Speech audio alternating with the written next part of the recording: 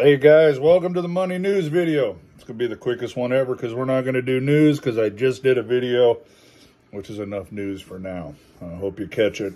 I still don't know what it's titled, but it'll be something about doom and gloom trucking. It's all over. No one's going to survive because it's just a spoof on the experts out there. So it'll load up before this one. So hopefully you already watched it and that's your news for the week.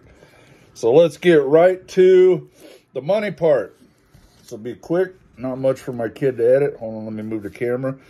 And as mentioned in the previous video, I'm going to break it all down into a cost per mile. I'm going to start doing that every week. So keep it real, and hopefully this will help you even more. I try my best to help you. This channel is to help you. I'm not trying to build a YouTube channel. I'm not trying to get lots of viewers. I'm just trying to pass on what little bit of knowledge I have in my pea brain from being around in this industry probably too long. So here we go. You ready?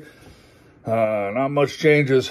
Yours truly never leaves his box. So we went from Blytheville, Arkansas to Rockford, Illinois. Paid me $1,586.65 at $3.10 a mile to me on 511 miles. If this is your first video, English, it's a tough language. If this is your first video and you just decided to watch it because you watched my last one, welcome. We do this every week. These numbers are to me after CRST takes 25% of the things they take 25% of, which is line haul and stop pay only. You get all the fuel surcharge, TARP pay, and any other accessorial charges. Next load, we then deadheaded 93 miles to Summit, Illinois. Oh, that was 2 coils. I don't know why you guys like to know when I'm hauling. It was 2 coils, 41,000 pounds. We then deadheaded, it's all right, 93 miles, Summit, Illinois. Picked up a load of roofing shingles, 43,000 pounds. Paid me $885.55 at $2.55 a mile on 347 miles. We then deadheaded 90 miles to Alton, Illinois. Picked up a load of 46-foot round bar at 44,000 pounds. Took that to Franklin Park, Illinois. Paid me $902.72 a mile. Not a mile. $902.72 at $3.18 a mile at 283 miles. Then deadheaded 47 miles to to Pleasant Prairie, Wisconsin. Just right above Chicago, right on the Wisconsin line. Never went that far into Wisconsin. I could have thrown a rock and hit Illinois at pretty much any time. So right there on the border. Picked up 4 skidded coils at 42,000 pounds. Took it to Kansas City, Missouri. Paid me $1,618.98 at $3.03 a mile on 503 miles.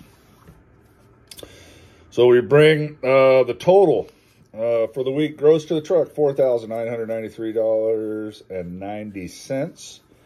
We had a total loaded miles of 1,674 loaded miles. Empty miles, we had 230. Let's do the cost per week, and this is how we'll get our cost per mile in a minute. So my CRST deductions is $375 a week. That is my trailer rent, my base plates, bobtail insurance, quail comm, transflow, all the little stuff. All in, $375 a week. I have $1,546.98 of fuel before discounts. When they roll through the system, that will drop $100-ish, somewhere in there. Paid $35 in 2 reserve parkings. I did a truck wash of $95.34. Bought some fuel filters. Man, I got robbed on fuel filters. I am so good about checking, but somehow I missed the fine print. I can't believe it. They actually said Fleet Guard and a number. They print, that's got to be copyright infringement. It said registered trademark. Then I went back and looked and it said like OEM, but not OEM. They wouldn't even fit on my truck. What a joke. No returns, $200 down the toilet. So I had to buy some new fuel filters. Also had to buy a breather filter, which I'm actually doing the breather filter delete. Maybe I'll do a video on that. It's just a different breather filter. So where are we at? So filters, $214.66. The breather delete filter, $133.06. QuickBooks, $55. That's office stuff. AMSOIL, $463.31 for oil, for an oil change in the truck. Yes, that's very expensive. Most people don't spend that on oil, but I do. It's another topic for another day. And Oh, some push to connect air fittings. I went up to Freightliner and bought. I was talking to one of the managers at Freightliner about a truck, and he said he was going to have a salesman call me. Never did call me. It's got to be a God thing. I go back and forth. I think I'm just going to hold with Ellie because I think I'm going to rebuild it. I may be getting out of trucking anyways. You guys know that. So I think that's just God's hands and things. He doesn't let salesmen call me. Same thing happened when I was going to buy a trailer back last year. I'm small potatoes anyway. Just couldn't get salesmen to talk to me. So even now, goldfish. I've seen them over here. These are the wives. Wives. No, just one. I don't want any more than that. One is enough. A salesman just never would call me, man. That's got to be God doing his thing, you know, keeping track of his boy. I'm making sure I don't do stupid stuff because I will. I can do that, no problem. So push to connects, 2568. Subtract all that. We netted $2,049.87.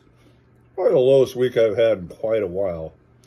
If you guys watch the videos, usually my profit's $3,000, $4,000, $5,000, sometimes $6,000. We didn't run that much, so that's kind of a good video to start this next step. We're going to try to include this. We're going to do cost per mile, how you come up with it, and why you need to monitor it, and actually see what you're making compared to a company guy, I guess. So basically, this is real simple. What you're going to do is all those expenses I just read off to you, the CRST deductions, all the way to those push connects.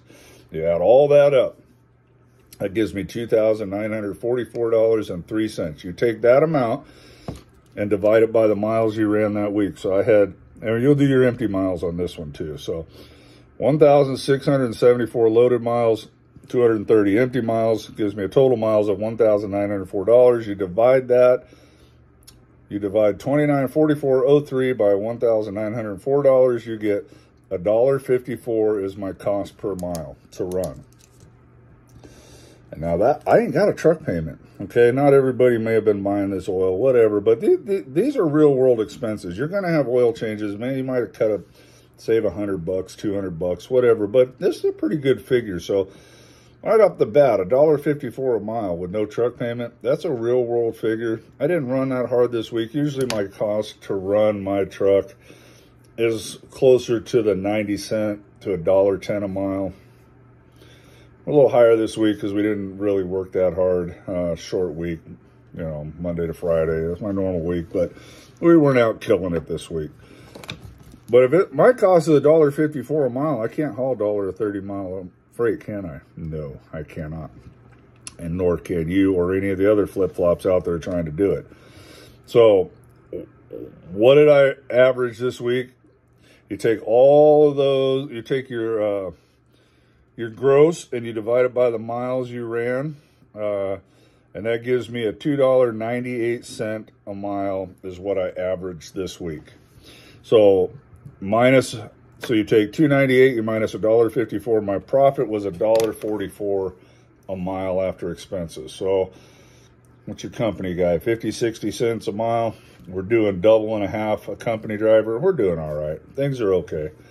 But that you got to do that every week. You got to add up your cost per mile, see what it's costing you to run your truck.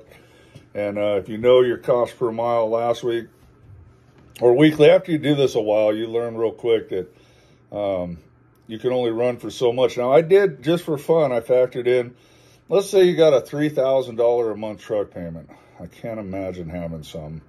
But I hear guys out there got $3,000, $4,000, even more, $5,000 a month truck payment. So I just did a $3,000 one.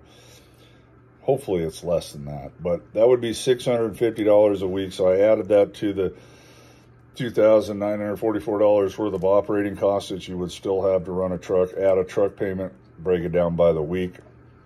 Would bring your weekly expenses to $3,569.03.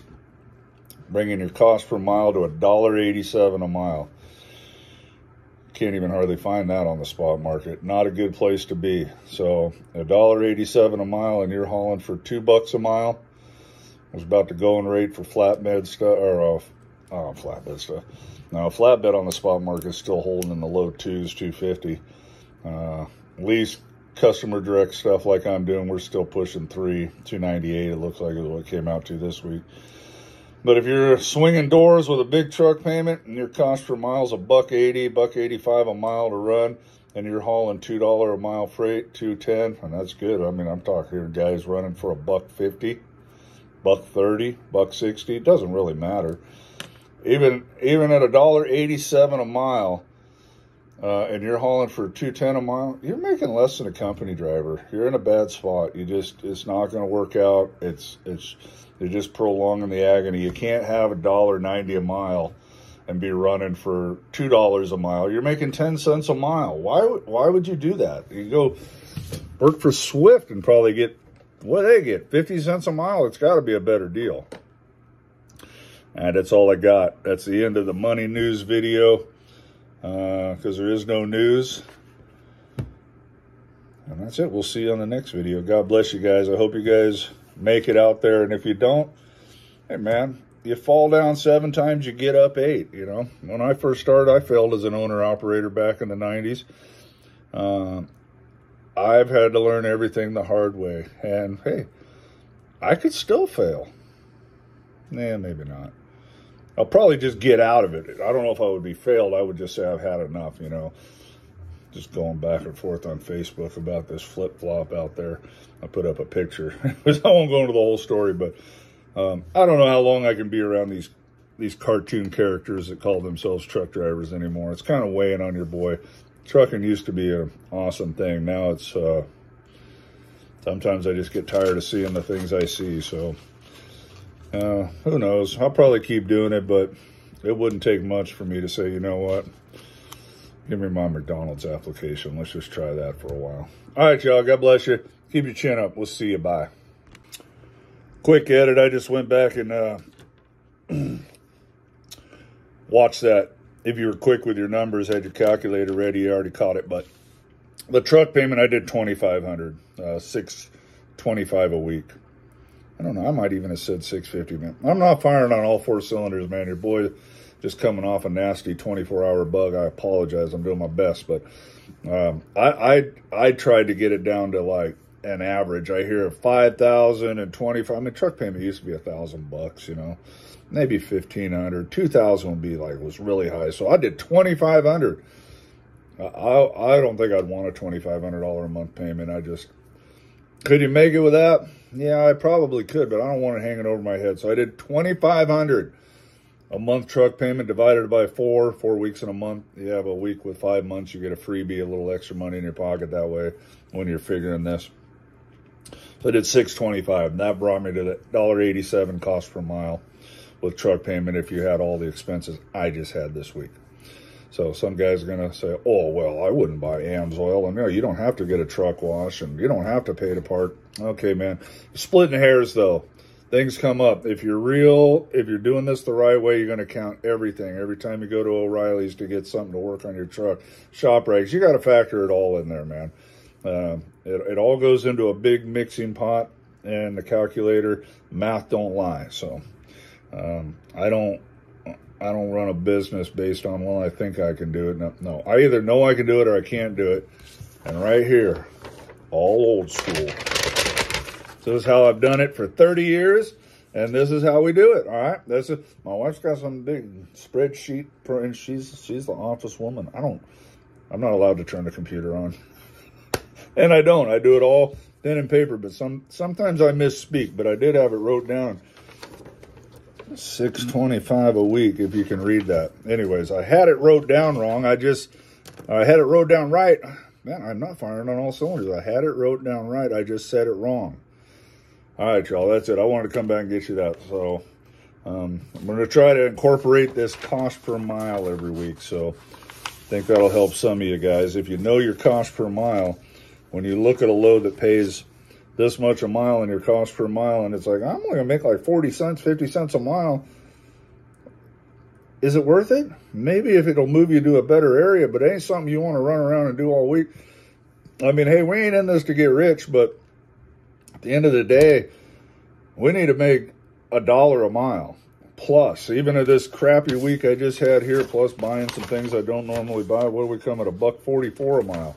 We need to make $1 to $1.50 more a mile, or if it's just money, go be a company driver. Get your 50, 60. I see them advertising 70 cents. I know a lot of it's a scam. Recruiters lie. If their mouth's moving, they're lying. They say 70 cents a mile, but 20 cents of it is a fuel bonus you'll never make, a safety bonus you'll never make, a mileage bonus you'll never make. So in the real world, as the average smo right now is running 55 cents a mile. It's about your company job, maybe 60 cents. Flatbedding, probably around 60 cents. So if you ain't going to double that, well, like I said earlier, well, maybe I said it in the other video, I'd probably still be an owner-operator even if I only made company wages, although it would just show I have a crappy business model or the economy's really bad, just so I didn't have the company politics and BS. But the majority of guys out there, I think if you get right down to it, even though we're not going to be rich and be on lifestyles of the rich and famous, do they even have that show anymore? Man, I'm old. We need to make double what a company guy does. It's just not worth the headaches to us and all the extra work. So 4 minutes just to tell you that I made a mistake and I started rambling about other stuff. My bad. All right, y'all. God bless you. Bye now.